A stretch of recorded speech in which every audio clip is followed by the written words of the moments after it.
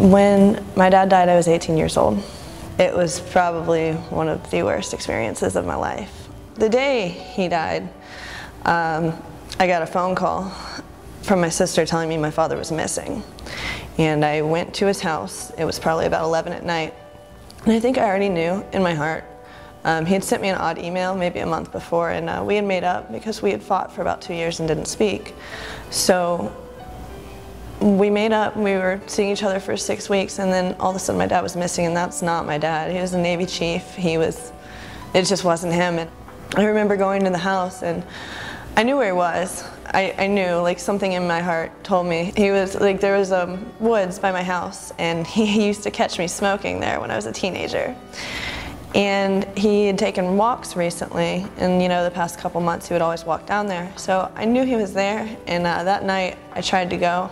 The night they said he was missing, and I got to the top of the path and I couldn't do it. So I tried again the next day in the daytime, and I actually did go down the path. I walked all the way around the lake, and it turns out I was 10 feet from his body, but I had got this, like, it was like someone dumped ice cold water on me, and I just froze and turned and ran the entire way back. I guess we kind of have a conflict. The day he was found was 2 weeks later. And I knew he was gone, but his girlfriend kept trying to hold on, and saying he was just missing, taking a vacation. I got a call, and I knew they were going to do a search of the woods because I kept saying, go check the woods, check the woods. My dad's girlfriend got cadaver dogs that her friends owned, and they went and searched in the woods Saturday, November 1st, 2008. And I didn't really think of it. At about 11:30, I got a phone call from her. And all she said was I needed to come to his house. And I knew, and I just kept saying no. I said no probably 300 times. The whole ride there, I just said no. That's all I could say. I called my mom, who was in Florida.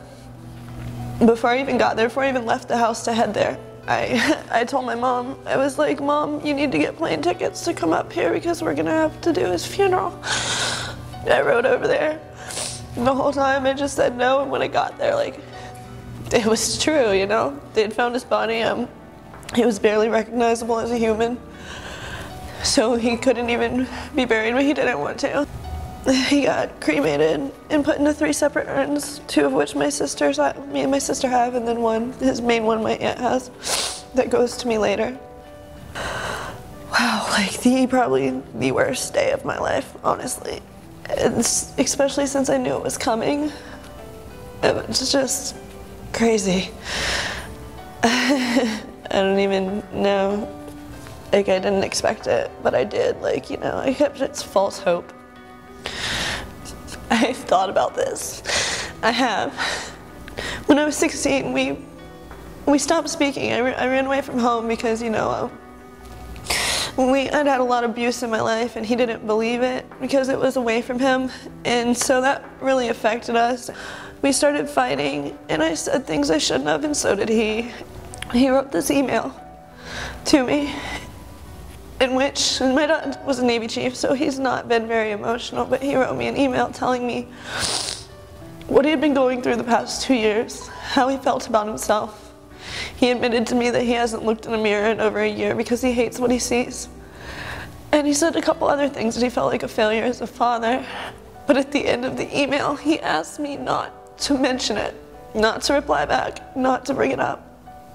And to this day, that's what I regret, is not saying that he was not a failure as a father, that he was my best friend, that he was the best man I've ever met. He was the best role model. He was my ideal of a real man.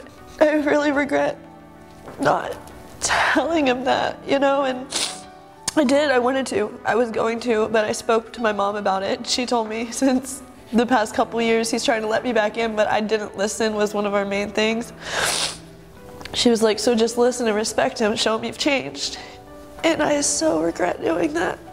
I wish I could have just said one sentence, just looked at him once in the eyes and told him he was the best father ever, because it might have changed something. He was my best friend my whole life.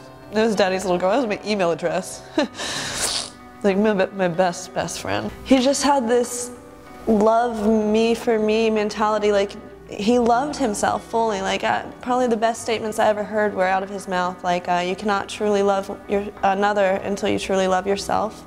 I fully embrace that.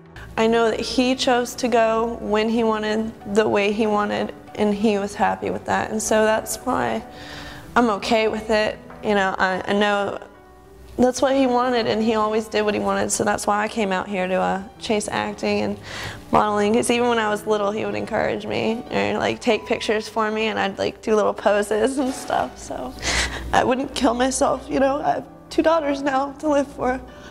I would never, and I do wonder sometimes why me and my sister weren't enough to make him fight through it, you know. And that's the one thing I would try and tell people before they commit suicide. Is just like, you may feel at the lowest of low, and you may feel like nobody loves you or cares about you, but you don't understand how many lives will be destroyed by you leaving. It's just so sad that, you know, you never realize what you have until it's gone.